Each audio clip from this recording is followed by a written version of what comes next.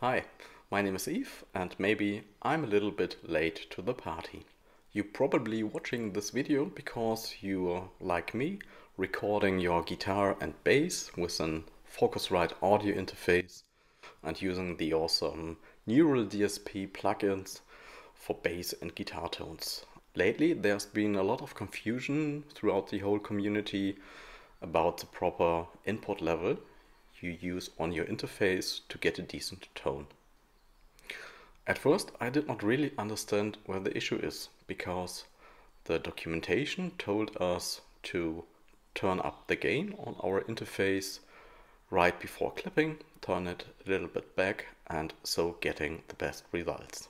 I, for one, did not really do this way, because when I did and had a lot of tracks, my mixing bus clipped, and that's because there was too less of headroom.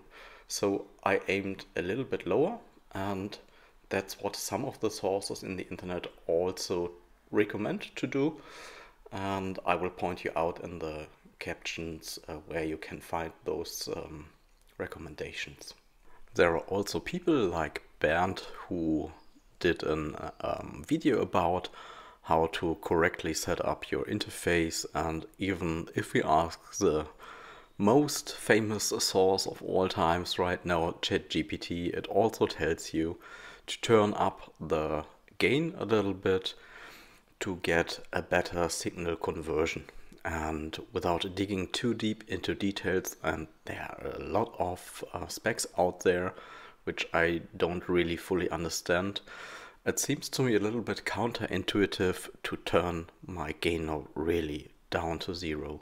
Since I can think of the plugins, there's always been people who are complaining about shitty guitar tones, about tones with the Logic Stack plugins which do not work for them, Neural DSP plugins which don't give them the tone they desire, and even when comparing them to the real world amps, they say it's not at all sounding similar. And I guess most of them who have this problem are the ladies and gentlemen who play Stratocasters and try to aim for clean sounds or sounds at the edge of breakup. What I did in the past when I did not get a decent clean tone, and that happened for instance with the Parallax plugin for bass from Neural DSP, I turned down the input gain on my plugin. Or I tried to use gain plugin in my signal chain, so in the channel strip right before the plugin, to reduce the level of input, or to reduce the level of the signal which goes into the amp simulation.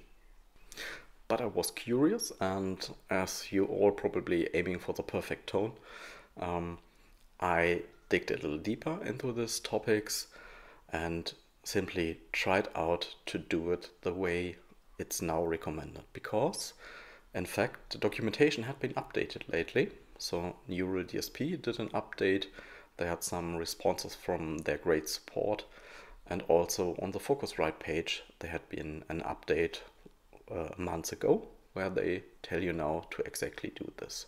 I wanted to try this out, and I invite you to join me on this experiment and maybe decide by ear, and then let me know what you prefer and how you are doing this.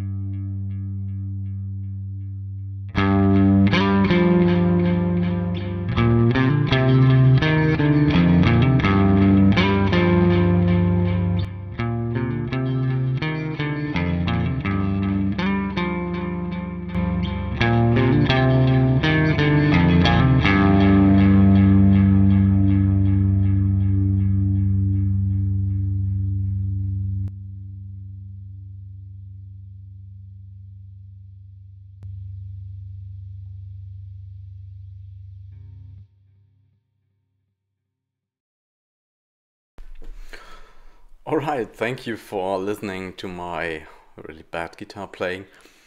Just for information, I used Boss pedal, the DD8, because it's stereo capable, and I used it to split the signal because I have no active signal splitter here and I wanted to avoid to play differently on the different tracks so that the comparison is much more easy to do. I do not want to bother you with a lot of more comparisons which don't really bring us any further. I just wanted to show you how I did it before and when I decide by ear. And now finally I would like you to let me know in the comments if you think that's a appropriate approach and what way you would prefer. Thank you for watching, and if you like to subscribe, I hope I showed the right direction. Maybe I'm doing some more of those videos. Keep on rocking.